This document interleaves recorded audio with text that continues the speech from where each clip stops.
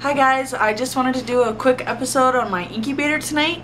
So I've got 4 egg sacs, well 3 egg sacs and then a clutch of bearded dragon eggs.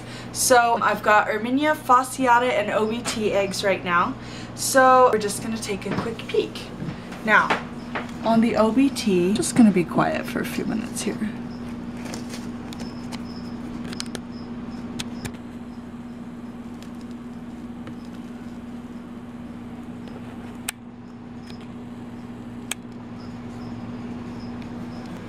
Okay, it's all very delicate. On the OBT, they lay kind of a hammock-like web. I thought she might have eaten it when I first pulled this out of the incubator, and she could at any time, so I don't want to irritate her too much. That's my OBT egg sac. And then we have a female bearded dragon, dropped 21 eggs, and here are just a few of them. I'm not sure how many days in we are, but you can see if you candle these eggs, it's very faint.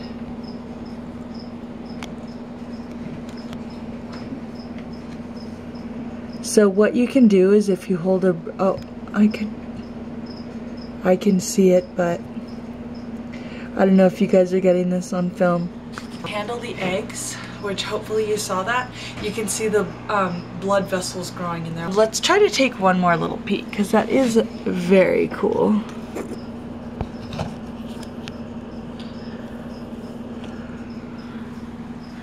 So as you can see, we've got little ones growing in there, and that's very exciting.